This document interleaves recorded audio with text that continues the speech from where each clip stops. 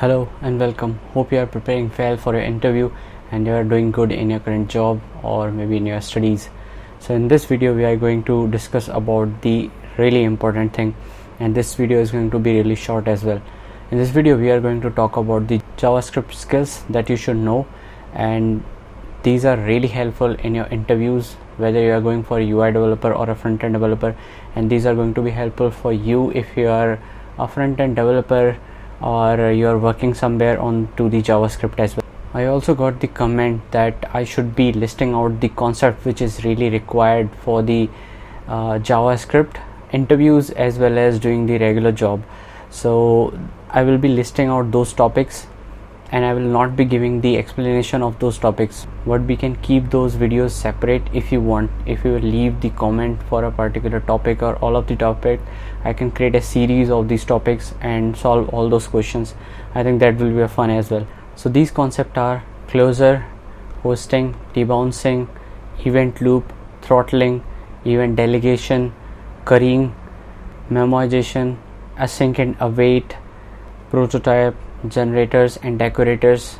So in total these are 14 very important topics which you should know and which you should prepare really well if you are going for any front-end development interview. So these questions are sometimes asked directly or sometimes not. So these concepts are hidden behind every concept in JavaScript, so you should be very comfortable in these topics. For example, interviewer may ask you like, if you can give me an example where you have recently used closure in like React.js. So you have to be prepared for those answers as well. And he will ask you like, can you give me a real-time example which you recently implemented in React in the form of closure. So you have to give the example in the such form that should look like very practical, because closure is everywhere.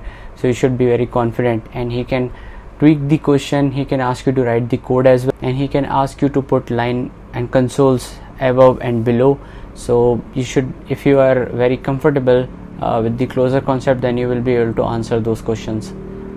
As I've already mentioned in my previous videos, for example, debouncing.